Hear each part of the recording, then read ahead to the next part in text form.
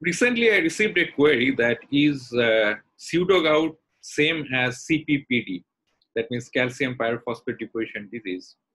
And the answer is no, because a particular form of CPPD is known as colloquially, commonly known as pseudo-gout.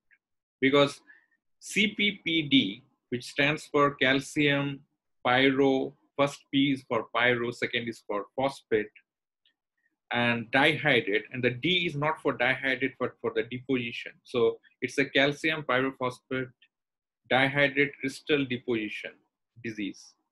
So when this CPPD, this calcium pyrophosphate dihydrate crystal deposits, it could manifest in many ways.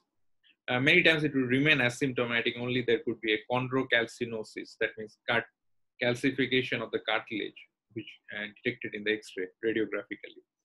Or it could present in an acute synovitis, which mimics or resembles like gout. Or it could present in a chronic form, which sometimes resembles like rheumatoid arthritis, also known as pseudo-rheumatoid arthritis, which is a chronic inflammatory synovitis. And sometimes it could be associated with coexistent with osteoarthritis. And also other than that, it can cause neuropathic degeneration, can cause spinal involvement. So these are the various ways the calcium pyrophosphate crystal deposition disease can present. Out of this, the acute inflammatory synovitis, which actually causes an acute inflammatory episode, that closely resembles like gout, acute gouty arthritis. And this particular variant is commonly known as pseudo-gout. So because as such CPPD, there's calcium pyrophosphate deposition disease, not only can present with this acute inflammatory synovitis, but it can present in many ways. Many CPPD patients may not present in this pseudo-gout kind of way. So the first big concept that you need to keep in mind that the currently, that is EULAR, which is the current nomenclature followed by since 2011, in that this whole group of disease, the umbrella term is CPPD. C stands for calcium, P for pyro, P for phosphate, dihydrate crystal, and the last D is for deposition. So in these disorders, a particular crystal, calcium pyrophosphate dihydrate crystal, is getting deposited in joints. And this group of, if it results in a disease, we call it CPPD disease. And but many times it could remain asymptomatic. Now, its acute variant, which present with an acute inflammatory synovitis due to this crystal deposition, they closely resembles like gout, acute gouty arthritis. And this variant is commonly called pseudo-gout or false gout. But there are a lot of differences. Firstly, the kind of crystal which is getting deposited is completely different.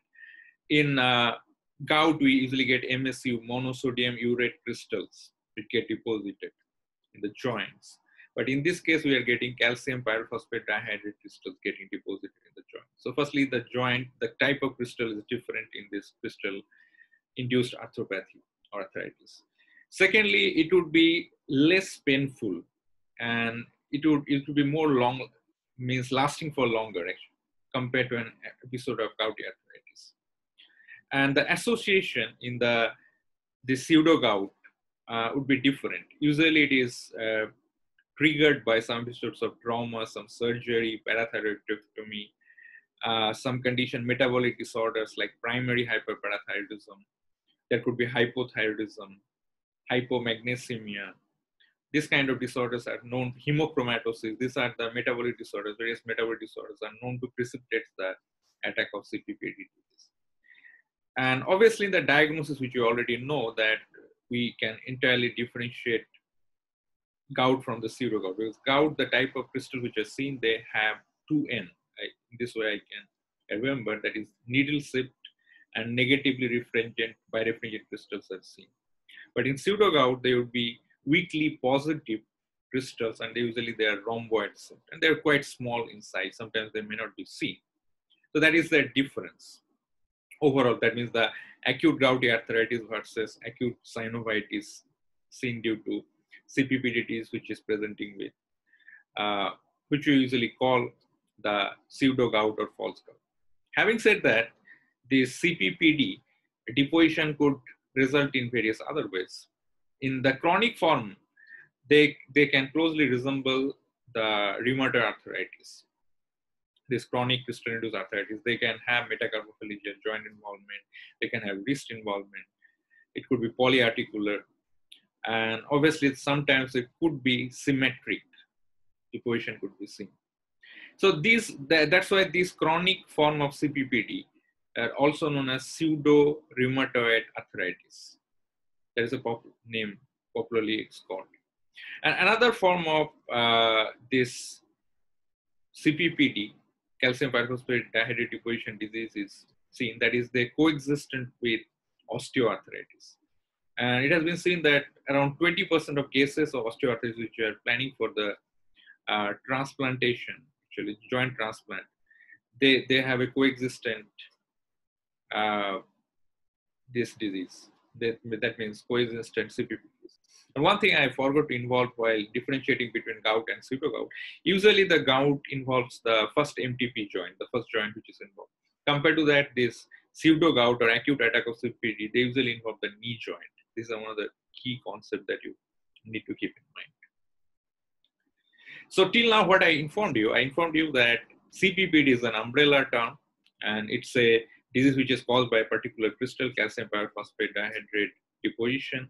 It can have acute form, acute synovitis, which resembles like acute gouty arthritis, and it's also known as pseudo-gout or false gout, that acute form.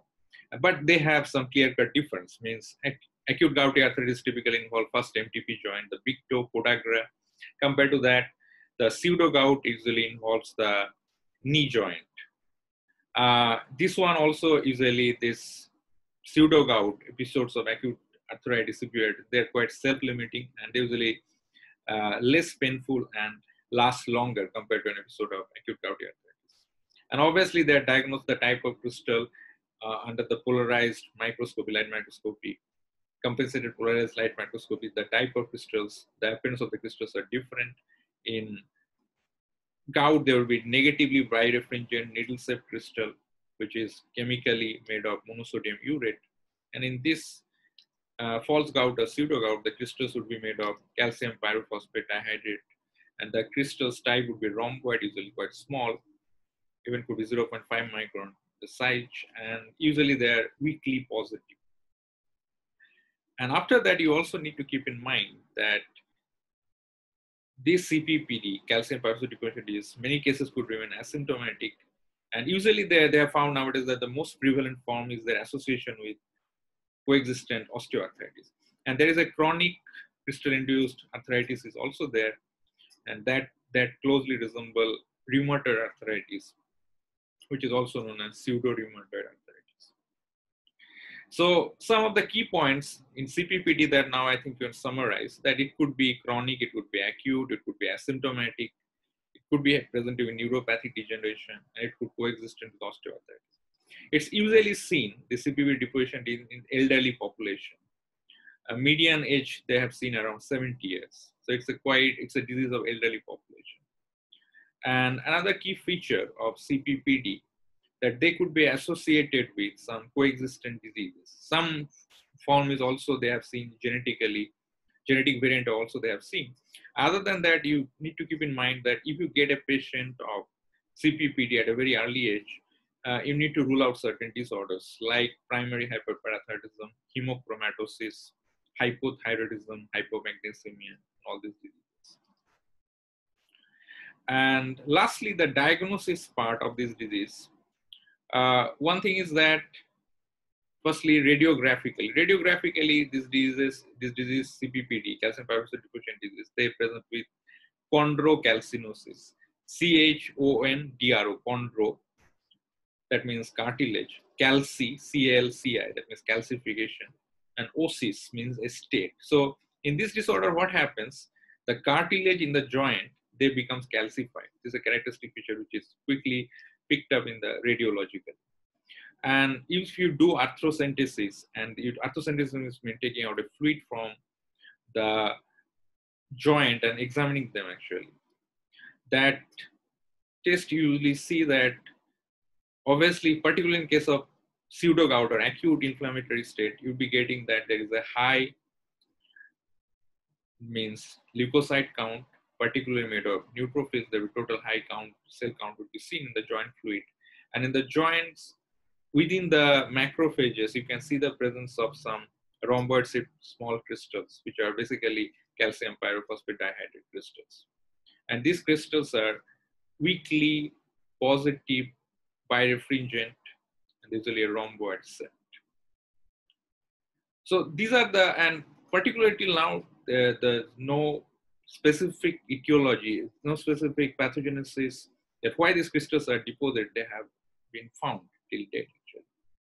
But they think that some portion of the joint cartilage or the joint constituent actually, glycosaminoglycans, they might be degenerated or destroyed, which can precipitate this condition. But as I mentioned, there's no specific mechanism which explains this.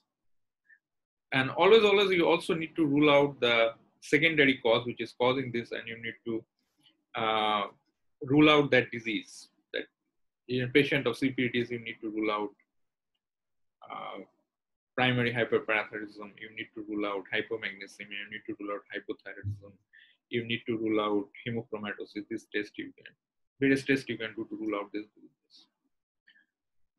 So in summary, what are the key points that you need to know? And also I would, as I already answered that query which you have asked, that I would say that pseudo-gout is a particular term which is currently used only for the acute inflammatory synovitis caused due to CPPD, calcium pyrophosphate deposition disease. But CPPD is quite a big term, and it can present in many ways. Pseudo-Rheumatoid arthritis, it can present with coexistent with osteoarthritis. It could present with asymptomatic. It could present with neuropathic degeneration. It's a disease of elderly population.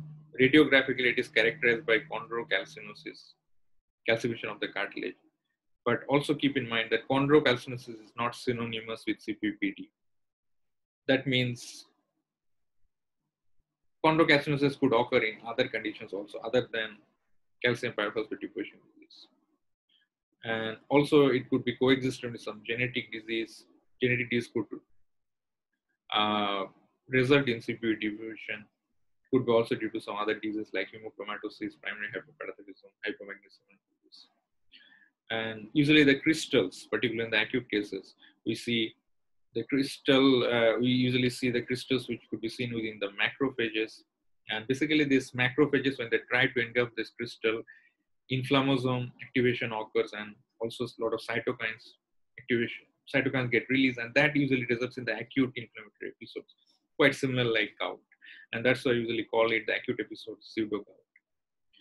And obviously the crystals, which are very important that you need to keep in mind, in this CPPD crystals are weakly positive birefringent, and they are rhomboid shaped. So that's all for this session number 101, which we are discussing on the pseudo-gout. In the future, I would also discuss some differences in the pathogenesis as well as diagnosis aspect of the gout to compare with this. Thank you very much for attending.